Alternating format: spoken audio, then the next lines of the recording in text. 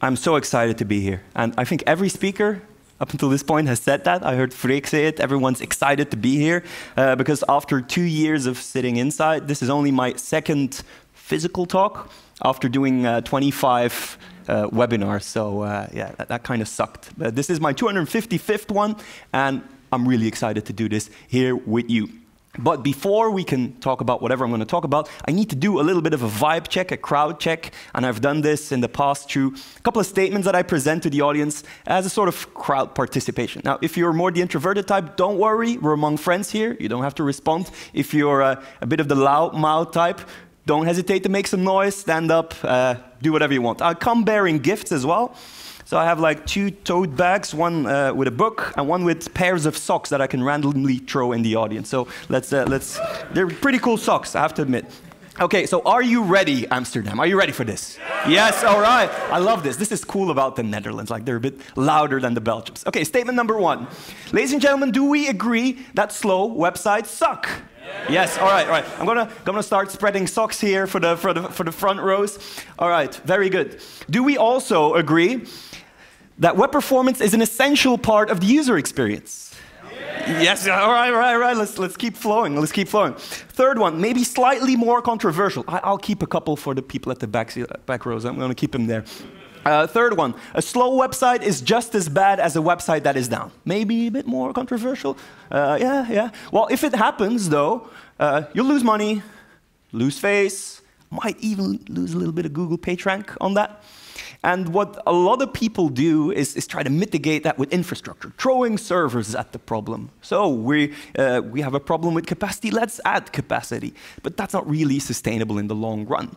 And on a short-term basis, don't get me wrong, when the house is on fire, firefighting needs to happen. But this will cost you a lot of money in the long run. And this is just looking at the symptoms rather than at the root cause. And as the famous poet Notorious B.I.G. once said, more money, more servers, more problems.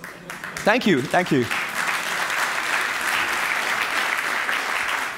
That joke doesn't always work, so I'm happy it does here. So what do? Well, at the other end of the spectrum, you can say, let's identify the slowest parts and optimize them, which makes total sense, right? We're in a room full of developers. Optimize the code, optimize the stack, optimize the infrastructure, the network, whatever you have. Optimize it. And that makes perfect sense. You should do that. But after a while, you hit the point of diminishing returns, which means you're throwing in so much developer money. Yes, you guys cost a lot of money on an hourly basis. And in the beginning, you'll get lots of gains, but after a while, that will end. And that's why I present you a door number 3, caching. Caching, and I use the metaphor of the boxes quite explicitly, is storing computed results in these boxes for later use, because having the computed value ready is a lot more efficient. That being said, hi, my name is Thijs. As you can hear by the name, I'm Dutch speaking, I'm Belgium. Hallo aan alle Nederlands sprekende mensen. And hi to everyone who speaks English in here. I'm the technical evangelist at a company called Varnish Software. For those who have or have not heard about us, we're the company behind the open source project, fairly popular open source project, Varnish Cache. We're also the creators of Varnish Enterprise, which is more of our commercial deal. Now, from the numbers, I could say that about 9 million websites worldwide, give or take, use Varnish. And if you look at the top ones, 21% of the top 10,000 websites trust our technology. It's pretty cool. If you want to reach me afterwards, or if you want to heckle me right now, I have a habit of that happening. I'm at Thijs Feryn on the social media. Twitter might be the best one in this context. I'm the author of Getting Started with Varnish Cache, which is an older book. This is my new one, which I brought here in this nice tote bag. It's Varnish 6 by example. This is my what did you do during the lockdown story. Big flex. 2 kilos, 778 pages. Will be raffled to someone at the end of this presentation, so I'll keep it front and center, maybe put it down. Yeah. You can use it as a doorstop. So here's the start of it.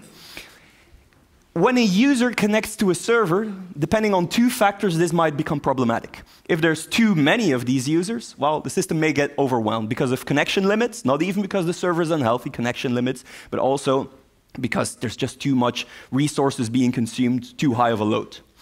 The other end is, if the server is outputting content that is too computationally heavy, it doesn't take a lot to bring it down. So what's the alternative? Adding a reverse caching proxy. So a proxy server that caches, and that is reverse. What would that mean? Well, here's a drawing. Here's how that works. This is your server, this is your Laravel application, this is the client consuming it, and then in the middle you have a proxy that caches the responses coming from the server. But because it's a reverse proxy, it sits at the data center area in a traditional web acceleration setup. If you look at it from a more content delivery perspective, this proxy will be closer to the user, but not in the office like the old school proxies we had in the 90s. It is the outer tier of your application. It is what we call the edge, hence the title taking it Laravel and to the edge with HTTP. This edge, this proxy system, of course, comes as no surprise as Varnish. So we'll be talking about that. And I always add this picture, like Freek doesn't have the monopoly on funny Nickelback pictures. I use, who's seen this movie? Yes, of course, someone remembered that you can be loud here amongst friends. It's The Bodyguard. So this is Kevin Costner, this is Whitney Houston. When in doubt, right? Laravel, Varnish. Right? So not a lot of people know, some people know about Varnish, some don't. When in doubt, think of The Bodyguard, think of Kevin and Whitney. Now, one may say, yeah, but you've just tried solving a problem where one server is prone to a lot of heavy load, and you just put one server in front of it, and your problems will be solved. Well, in extreme cases, your problems won't be solved, but Varnish is built for performance. It was originally invented by Paul Henning-Kamp, which is one of the core contributors of FreeBSD. And most of the people using a Mac have code that is written by him in the operating system. He said, you know what? What if we could use all the nice little kernel tricks that most developers don't use and build something that is bulletproof? In a lab, Intel benchmarked our setup and managed to get 500 gigabits per second out of a single machine. So that's not bad at all, right? Is it? And you can easily process 100,000 requests a second. Not in combination with 500 gigabits per second of bandwidth, of course. And sub-millisecond latency when you have something cached. So it's a powerhouse. When you exhaust resources on the server, it won't be the RAM, won't be the CPU, it more likely be your network interface. The cool thing about Varnish is, like, even if you're not too familiar with Varnish, it leverages the power of HTTP. And let's have a look. Maybe I should take these socks again. Let's check. So we have a header here. Cache control, public max age 3600. How long will Varnish cache this? Yeah, I saw you. Here you go. Well deserved. Here's another one, a more trick question. This requires another pair of socks. How long will the cache store this? Come again, louder. A day, yes. And why is that? Still, you've earned this. A day, indeed, because in HTTP, SMaxH stands for shared max age. It's for shared devices. And Varnish and any other proxy is a shared device. The naming convention is a bit off. Max-H, SMaxH, so yeah, it gets a bit tricky. So the browser will cache for an hour, Varnish will cache for a day. This is an expression when you don't want it to be cached. When either of these statements, not all of them conjoined, but either of these statements appears, Varnish won't cache. And here's an extra piece of information, stale while revalidate 300. Stale while revalidate is the official implementation. We call it grace in Varnish, and that means if content has expired, 300 seconds beyond the initial TTL, we can serve stale content while we do a backend fetch. So that means users aren't really caught up in all that mess and don't have to wait. They get the old stuff, and you can control that. If you set this to 0, well, they have to wait, and you don't tolerate stale content. Here's another one, vary. Who's heard of the vary header? Very few people. Well, vary is a way of creating a cache variation, meaning when an object is identified by its full URL, you might depend on maybe the accept encoding or the accept language or the protocol for the visualization. Let's say you have Dutch content. Well, the accept language equals NL will present Dutch content. In other cases, maybe it might be English, but the cache isn't aware of this. By issuing a vary header, you can make the cache aware. OK, so that was all the cool stuff. So HTTP comes with tons of nice syntax to issue caching. But this is the real world, the world where we use cookies. Almost every website uses cookies. I set up Laravel a couple of days ago. It starts issuing cookies. Cookies aren't cacheable. They're for your eyes only. They're private content. So Varnish doesn't cache it. So here's a little bit of a strange story. So Varnish respects HTTP and use all these cache control headers, but as soon as there's a cookie, Varnish can't cache. Do we know websites in this day and age that don't use cookies? Probably not. So is the conclusion then that Varnish can't be used in real life? Of course not.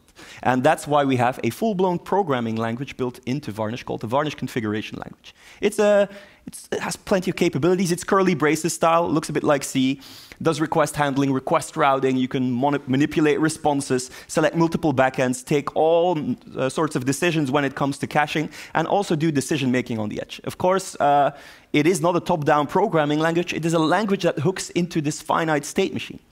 A lot of information, not for the day, but there are all these subroutines you can hook in, and there is a flow from receiving a request to hashing it. It might be a cache hit, you'll deliver it, or it might be a miss, you'll fetch it. So all these things happen. It has standard behavior, and you can extend it. Here's a very basic and out-of-context example where we connect to a server hosted on the same machine on port 8080. When we receive a request, we check its URL, and if it starts with or matches this regular expression, which means an admin panel, please do not cache. Pass the request.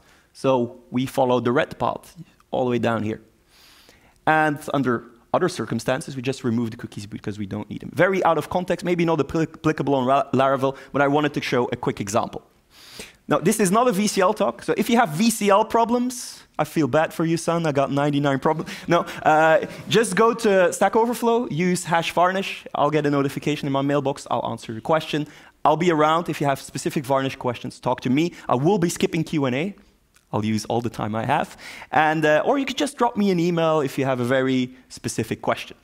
But enough of the intro. Like I showed you what you can do in general. Let's apply it to Laravel. Now, a word of warning, important disclaimer, I'm not a Laravel expert. I installed my first Laravel application last week. I have a little bit more experience with Symfony, but it's a bit potato, and we ended up doing a couple of nice things. Here's how we started. Like I used that cache headers middleware to declare that the resource is public, be cached for an hour, and we're generating an E tag. And we apply that to this route, to our homepage, and the view gets rendered, and life is good. Or at least I thought it was good, because this is what I get. And I marked the red stuff as things I don't quite like. So out of the box, it starts issuing cookies, which I hate, I absolutely hate. And I know it makes sense from a security point of view, from an authentication point of view, but I do not want this. I do not want that token on my homepage. I do not want to have a session because I don't know whether or not I'm going to log in or need all that metadata. And I definitely don't like that no cache private. So what I had to do is wrap this without middleware and mark this stuff, and all of a sudden it started working. Now, I only apply this to this homepage route. Maybe there are routes out there that do need to set cookie. In that case, it will work fine. And then we have what we want, public max age 3600, and this E tag. Who's familiar with E tag? Just by show of hands. For those of you who aren't, this is a sort of fingerprint that in Laravel is composed through an MD5 hash of the response content. And you use it to only fetch payload that has changed. It's part of the conditional request, as we call it. So normally, when you get a response back, you get 200 OK. And thanks to that E tag and some magic behind the scenes, if the content hasn't changed, you can do a 304 not modified. And that's where the gains are to be made. So Varnish supports this kind of stuff. So you emit an E tag, and Varnish will send, look at this, an if none match. And your browser will do that as well under most circumstances with the last known E tag, and it will do it for the content negotiation. And if your application figures out that the content hasn't changed, you can just emit 304 not modified. Look, the values are the same. We cache for another hour, and it's just a reset. The number one benefit is less data over the wire, but you can take it up and tune it up a notch. If you validate quickly and exit early, there's other gains to be made, big ones, like in terms of memory, in terms of CPU, in terms of accessing, not having to access the database, in terms of not having to bootstrap the full framework. And I wrote a little bit of middleware for that. It's called not modified. We get the request. If the content is not cacheable, don't bother. Send it to the next one. But if it is a cacheable method, we use the internal Laravel cache, create this E tag key, read from the URL, and if we have the E tag stored, we can emit it immediately. So we create a new response and call this magic is not modified. And if it's not modified, we'll return immediately. So we exit very early on. So no need to do all the other logic because we know the content hasn't changed. That's why we need to have quick access to some sort of cache that can store the E tag and possibly also the cache control to reset it. And otherwise, if you don't reach that level, you just dispatch the response and then store it in the cache for later use.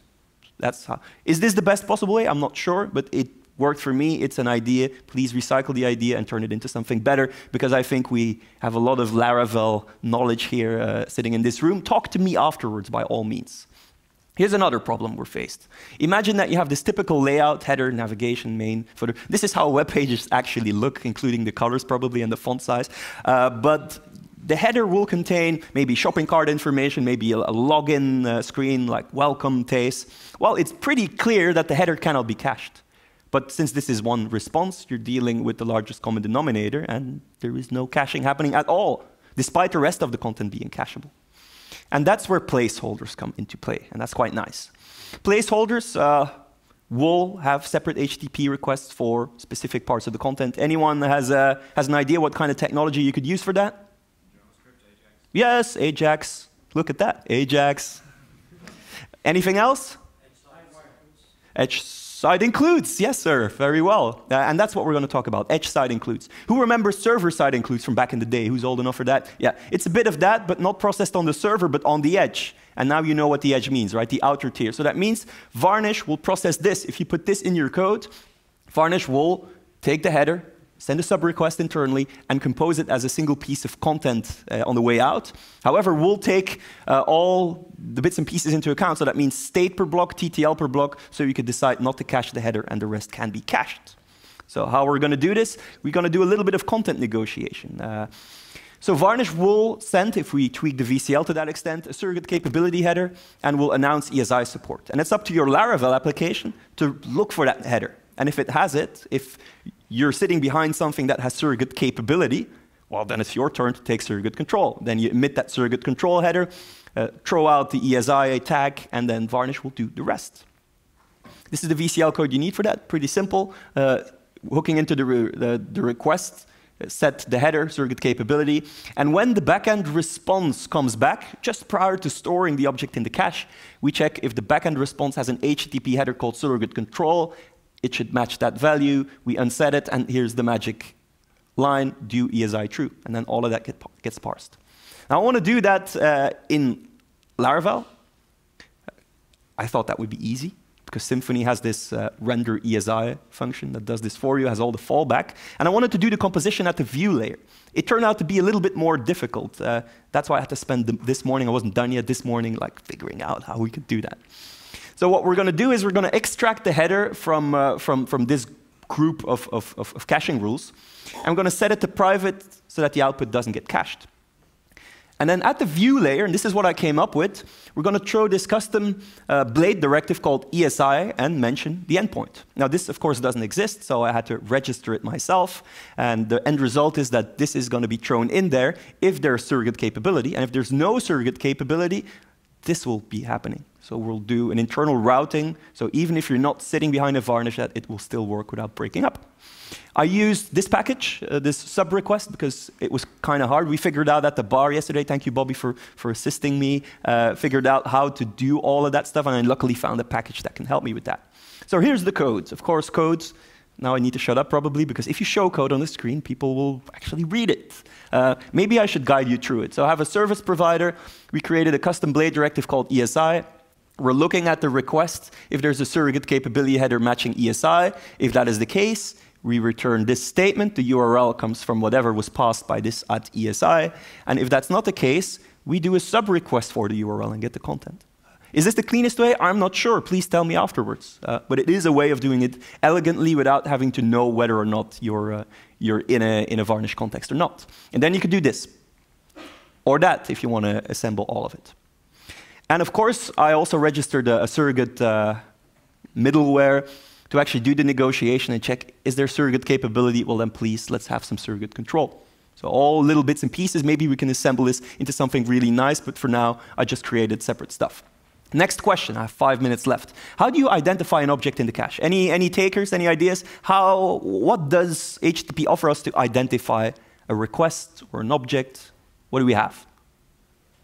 It's very quiet, so I probably need some socks, right? I heard someone. Come again? Where did that come from? Oh, I need to throw this so far. I'm going to mess this up. See? Yes, it's true. You identify it, and this is the built-in VCL. Even if you don't have this VCL in your VCL file in Varnish, this will be the behavior. So the URL, the full URL is going to be used. So the path section and also the HTTP host. So let's take this into a specific direction. This is translations in Laravel. So let's say we have this welcome key that needs to be translated ultimately. This is our config, default locale English, fallback locale English. We only have English. However, we can set this automatically using this package and read from the accept language header that your browser emits. But here's the problem with Varnish. I told you, or you told me, that the URL can be used to identify an object in the cache. So it has no awareness of the language. So it's first come, first served. Accept language English, content language English. But this is stored in cache. So here comes the Dutchie, boom, English content. Big problem. And that's where the vary comes in. And that's what I showed you in the beginning. By issuing this header, Varnish is aware that it should create variations based on the language. I have a little bit of extra VCL code, how to do that safely, but we don't have time. I have 4 minutes and 25 seconds, so let's just carry on. If you use the vary header, you will have content length NL, and life will be more or less good again. This is how we could do that. Again, very stupid middleware, just set the vary header and be done with it. However, you can also do all of this in VCL. Now, I'm big on developer empowerment. I'm big on portability. So that means as a developer, I want you to do all of that. Because if you decide to not use Varnish and use a different technology that also respects HTTP, well, it should all work out of the box. But you can do it in VCL. And in a lot of cases, people don't want to touch their applications anymore. Maybe we're dealing with legacy. And yeah, then you should write some VCL. This is not the cleanest VCL, but we override the TTL. Cache control can set this automatically. We're overriding it to an hour. Maybe the grace to 2 hours. We're setting an explicit vary header with the language. Maybe the encoding as well. Maybe your browser doesn't support gzip. Who knows? Could be the case. Maybe you're sitting behind a TLS proxy and you want to make it HTTP and HTTPS aware. And then we have all the rest. And that, ladies and gentlemen, with the 3 minutes that are remaining, is just the tip of the iceberg. I have so much more to tell you. I could fill an entire day talking about Varnish, talking about VCL, talking about the capabilities of it. What I want you to do is I want to guide you to the developer portal, which is also the So the book was What Did You Do in 2020 and parts of 21. This is What Did You Do in last summer. This is my developer portal project. It's available on varnishsoftware.com developers, and it has a bunch of tutorials. It will grow. It also gives you information on where to find the releases, where if you want the book, like I have a physical copy, if you want to download the PDF for free, you can do that as well. Even with, I didn't even touch on Varnish Enterprise, which is very interesting as well. You have tons of stuff you can do on the edge. Know that like some of our clients aren't all about web acceleration. We're operating here in a more of an application context, app API. Most of our big clients use our software to build huge CDNs. Some of the biggest streaming providers in the world, I can't name them for contractual reasons, but I'm pretty sure there's 2 of them that you probably have a subscription with. They use us to accelerate their stuff. We're looking at 5G acceleration now. A lot of vendors that are in the 5G space will use us as a sort of mobile edge compute. And this is a completely different world, and it surprised me when I joined Varnish Software as well. In the book, if you download it, there's even a separate chapter on making decisions on the edge, where you can turn Varnish into an authentication gateway, where you can interact with Redis, where you can do HTTP calls, where you can actually parse handlebar syntax and cache templates and fill them up on the edge. But again, that is stuff for another day. What I also want to do is all that stuff you can play around with. We have a bunch of images in the cloud. Most of them are Varnish Enterprise images, but the cool thing about doing it in the cloud is you don't have to pay the license fee up front. So you can just play around, dig around for an hour, and then see what you can do with that. Just play with it. Here's the information. We have it on Amazon. As you can see it with the logos, on Amazon, on Azure, on Google Cloud. So this is a good place to play. On these are not monetized, so you get Varnish Cache there. And as promised, I still have that Varnish 6 by example book. So I'm not sure if we have raffle opportunities at the end. If we don't, I'm going to do something strategic with my remaining minute. I'm going to put it here, and someone is going to pick that up when I say thank you. Not yet. So thank you.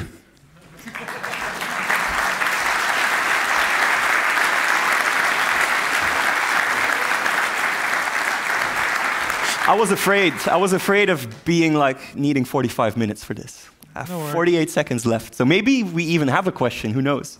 You mentioned that you didn't want Q&A, but I got a question. Well, then we do Q&A because I was afraid I needed all my time. So Striker B is asking, any tips for the cases when the data lies to you. Example, in regard to performance, prevention of survivor bias, more caching, more problems. Yes, and that's the problem. Now, we should realize in computer science that it's all cache from the CPU all the way down. So we realize that, and we realize that we use caching within our application, maybe file system, memory. That is, you should manage that. And the most important thing about caching is not having it in cache and having all these caches. That's not the problem. The real problem is invalidating it at the proper time. So I know Laravel has some things, and I think it's the appropriate time to advocate Freek's Varnish package, which we will be discussing later on how we can improve it, but that would be a good one, because it's good, it's really good, but there's always room for slight improvements. Right, Freek? It's top-notch, right? It's top-notch.